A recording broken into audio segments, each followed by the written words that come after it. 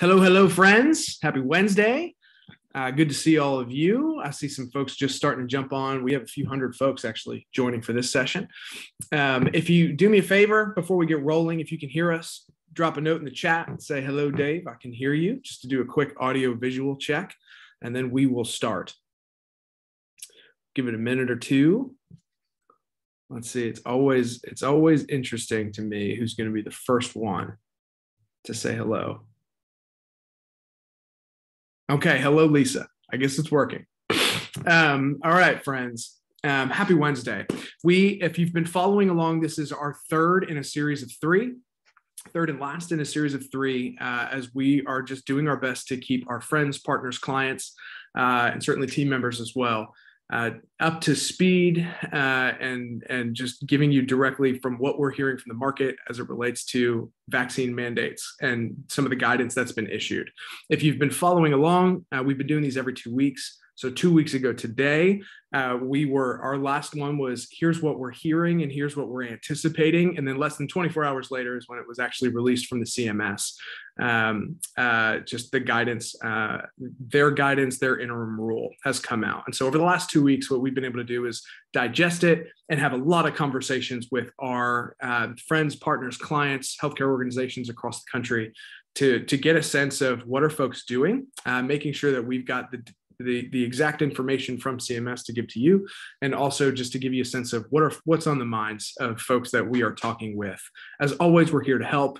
And so as questions come up, what's been interesting is as we've done a few of these, folks are sending us questions in advance now. So we do have plenty of questions coming into today, more so than we'd be able to answer. But we just encourage y'all, if we can be helpful or point you in the right direction, please don't ever hesitate to reach out. With that, I will go ahead and introduce for our third time, Donna Thiel, our Chief Compliance Officer at Provider Trust. And Donna's just done a tremendous job of staying current on what's happening in the world and making sure that we can, in bite-sized time slots, we can get you the information that you need to make decisions out of it. So Donna, welcome back. And let's start today with, Thursday, 2 weeks ago, CMS issued their interim final rule around vaccine mandates. Let's just start with a quick summary. What does it say? That regulation applies to healthcare workers at facilities that participate in Medicare, Medicaid programs, which means it applies to about 76,000 providers and more than 17 million healthcare workers. So the scope of this is enormous. I'd love for you just to let's quickly anchor to what did it say and what are the major headlines and details that were included in that 2 weeks ago.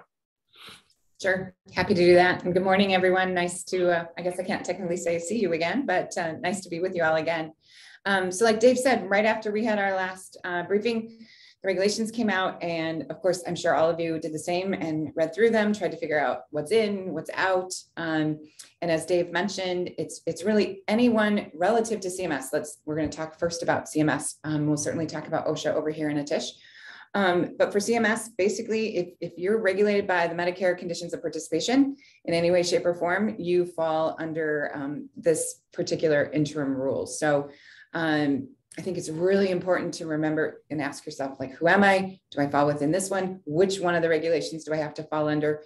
The big differentiator in CMS rule compared to OSHA is that there continues to be a religious and medical exemption, but there is not an option for mandatory testing. So every employee, and we'll talk a little bit about some of those other ancillary providers in your organizations who are impacted as well, has to be vaccinated or has to fall under one of those exemptions. So it's really important to be thinking about your team and getting an understanding.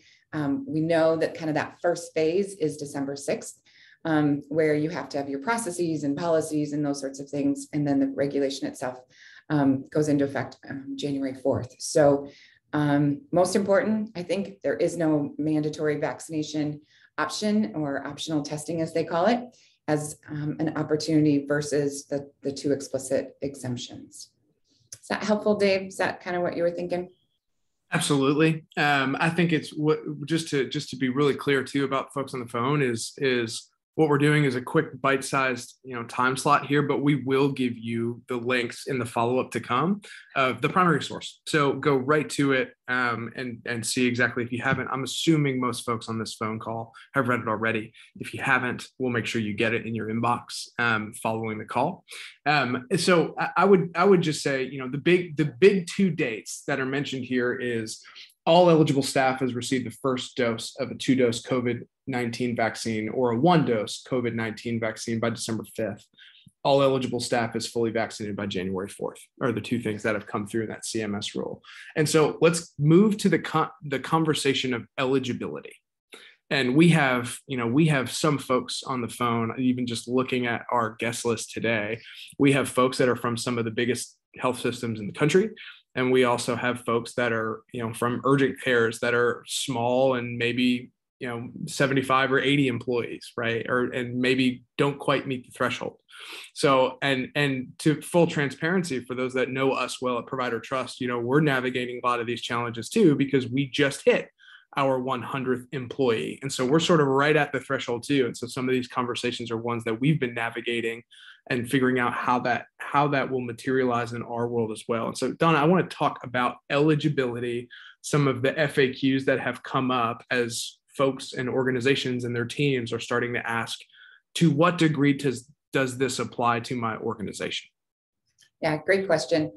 Dave was just talking about some of the resources, and there is a really good CMS FAQ and then a really good PowerPoint presentation from CMS that outlines who's in, who's out. And the PowerPoint presentation is awesome. So we'll include that in our follow-up. But again, when you think about who's in relative to CMS, it's do I receive Medicare monies? Do I fall under the Medicare conditions of participation? And in their PowerPoint, they list, ambulatory surgery centers, obviously hospitals, community mental health services, post-acute providers, or we should be very explicit, skilled nursing facilities. One that is out when we think about that is typically an assisted living facility because they're not generally receiving Medicare, Medicaid monies. So that group of folks, maybe using them as an example, now you're thinking about, okay, so I don't fall under CMS. You might be celebrating, oh, thank goodness, I don't have to comply with all this.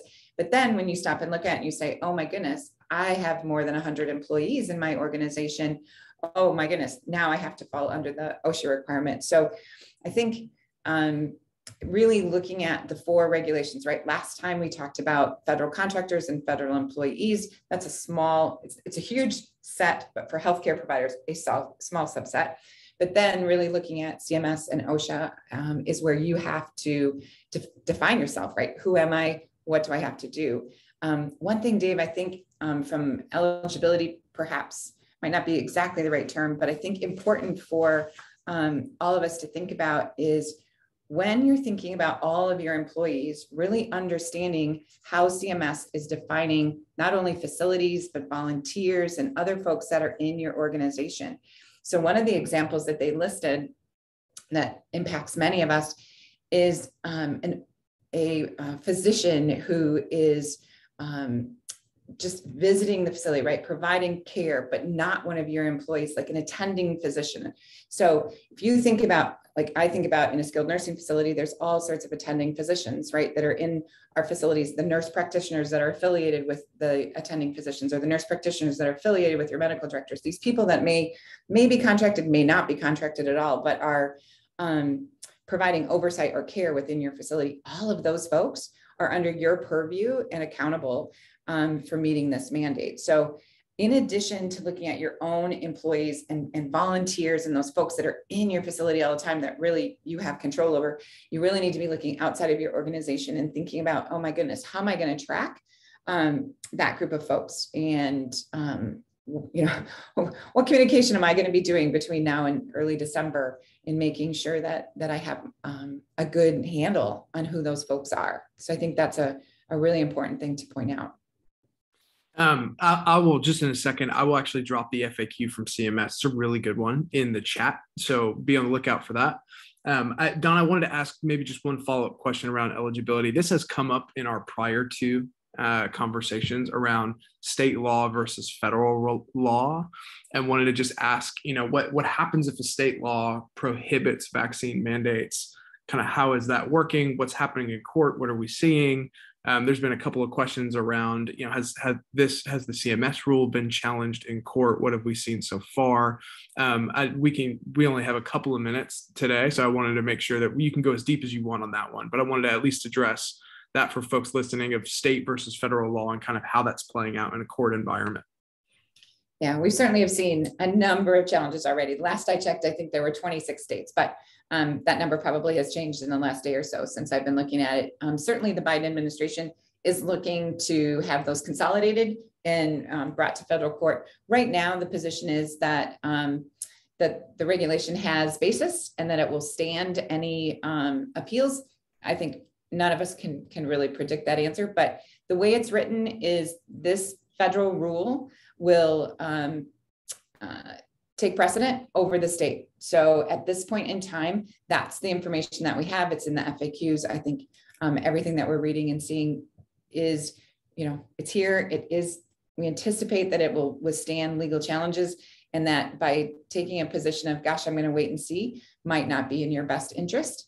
And certainly if the courts prevail in a different fashion and overturn it, kind of no harm, no foul for those that have already worked to get in compliance with the regulation, but a lot of risk if we choose not to move forward with preparation.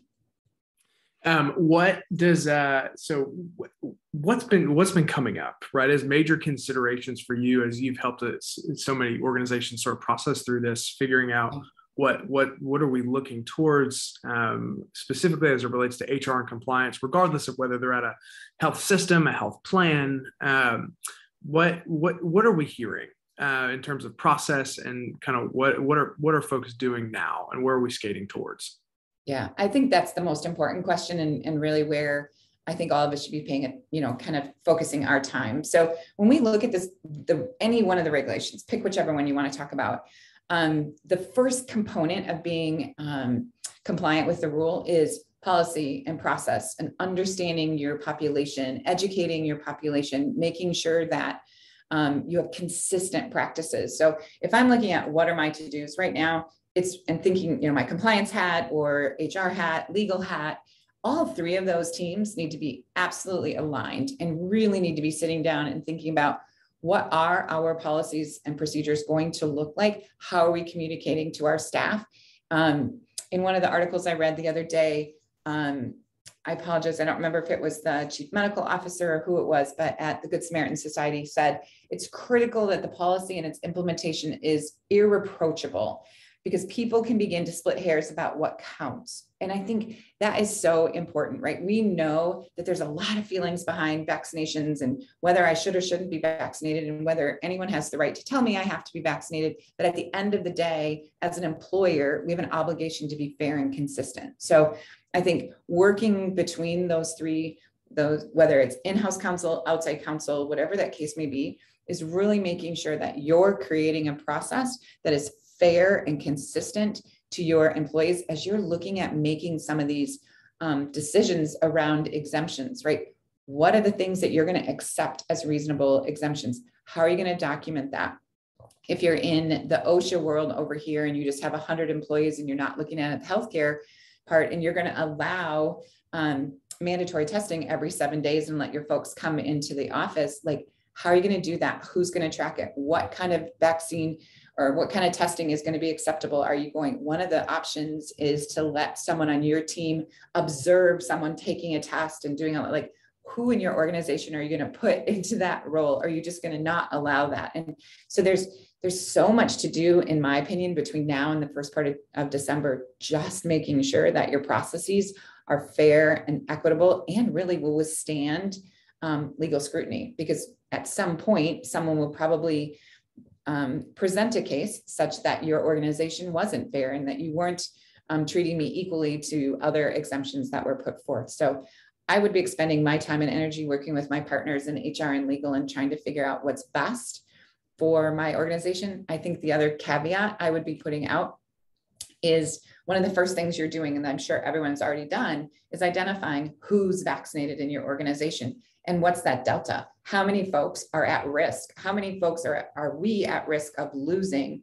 And so really looking at that staffing component, I think CMS came out and said they believe that this mandate is actually good for everybody because they don't think that they think it will have a positive impact on staffing and consistency. And by changing it from just being skilled nursing to across the industry, that will help. I think many of us believe that there are definitely benefits to having shared the opportunity, I guess. But you have to be really confident of what staffing is going to look like, especially in the healthcare side when you're thinking about patient care and patient safety. So lots of things to be working on and thinking about in the coming days. Yeah, that's really well said, Donna. I want to say that so many of the folks, even on the phone today that have reached out and asked us questions, they're so case by case, right? And they are, and I have this employee that type of question, or I have an employee that won't get the vaccine for XYZ reasons, and here's sort of how we're managing that. What's your recommendation, right? And we've seen a lot of questions come in right that, which is I think our answer is we certainly can't address every case by case on a 15-minute update call, but what we can do is stress what Donna just said, which is to say, like, now's the time to make sure processes are in place, and that there's just incredible alignment between legal, HR, compliance as some of this stuff starts rolling out. I wanted to just go back to some of what Donna said. So this is Lee Fleischer, who's the chief medical officer at CMS, came out and said, I'll just read the quote from him, is we believe that extending the vaccination requirements to most Medicare and Medicaid certified facilities will help to stabilize the healthcare system and eliminate potential incentives for staff to migrate to different settings or across state lines. And the reason why I'm bringing that up as well is because so much of what we actually see, and the reason why we kind of sit at the center of a lot of this stuff, is we live in the world of staff migrating across state lines and changing licenses and things like that. And we've been tracking so much of this throughout the emergency declarations, throughout COVID, and certainly throughout these vaccine mandates as well. And that's just the next thing, and where our heads are at Provider Trust 2 is to say, how do we actually do that well? And will that be true? Right? Will that actually reduce some of the staffing challenges? Will it put pressure on state or federal governments as it relates to licensure or state boards? That's some of the things that we're looking forward to, as well as how does that all play? If you remember from a couple of weeks ago, we mentioned a scenario with the governor of Nebraska coming out and saying, licenses from other states will be able to practice in the state of Nebraska. And that's something that we're paying close attention to, especially when we hear things like this from CMS, will it help actually stabilize the healthcare system and reduce some of the issues that have been just inherent and ever present as it relates to staffing. And so that's some of what we're hearing as well. And I know that complements what Donna just outlined. Friends, that's all. We promised these sessions would be 15 minutes tops. So that's all we have today for 3 of 3. We are going to, if you have questions, if you have things we didn't answer, I know there's been a few that have come in. We'll hopefully get back to you one-on-one and individually with some of these questions. Be on the lookout for us. What we try to do is to add value and not noise. And so as things are changing in the world, we may release another series just like this, where we keep it real short and sweet, keep it very current, and give you primary source information sort of as it's coming. And so if things evolve in the world, just be on the lookout from us. Just come back to our website. And be on the lookout. I'm sure we'll just figure out how we can be most helpful to our friends, clients, partners in the industry. And if that's doing another series of 3 like this, just to continue on and be helpful, would love that. If this has been helpful for you to pay attention to for the last couple of weeks, 6 weeks or so, as we've sort of brought this information, we'd love to know if this is a helpful format to receive information. And so I just would encourage you to just let us know. We think it's been helpful, but would hope for some validation from you all as well. So let us know. And if so, we'll certainly do it more. And again, keep it short, sweet, log onto a Zoom, get the information you need, jump off. It's probably a format you'll see a lot more from us. So Donna, thank you to you for being present for these last 3 sessions as we wrap today. And then for those listening, feel free to jump in feel free to pay attention to us, and there'll be more from us, and be on the lookout for all of these primary sources in your inbox sometime this week.